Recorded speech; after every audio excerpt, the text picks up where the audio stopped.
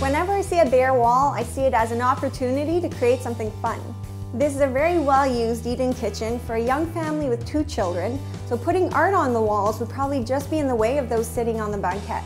I decided that the best way to add big impact to this corner would be to create a large-scale, very graphic design on the wall with paint. I began by sketching out a rough pattern of the design I was thinking.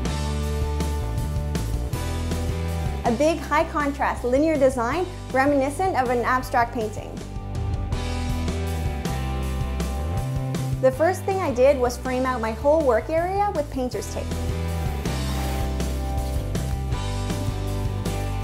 This helped set some boundaries to my design and helped me visualize my canvas.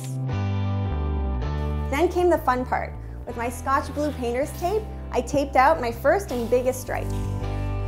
I was then able to quickly tape out all my other stripes while referring to my sketch to make sure my composition was just right. And if I made a mistake, the tape was actually really forgiving if I had to re-angle my lines. I had to cut my painter's tape to create some sharp corners, but it was really easy to do with an X-Acto. The key thing to remember with this design is to visualize the negative space versus the painted lines to make sure that everything is in balance. Taping out my whole design only took 30 minutes, and then I was ready to paint. A small roller and a quart of paint was all I needed.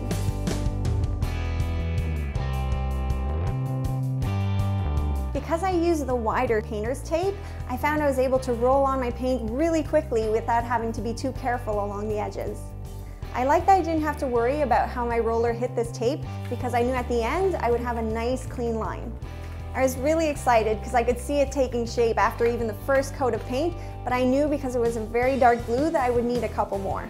2 more coats in less than a couple of hours, and it was time to peel that tape off. The reveal is always the most exciting part. The tape came off cleanly, easily, and without leaving a film or damaging my walls. In only an afternoon, we added energy and style to this room. Lastly, we added a few cozy and colorful accessories to finish off the room. This corner of the room used to be a blank canvas, but now it's the main attraction of this kitchen. All it took was a roll of tape, a quart of paint, and a little creativity.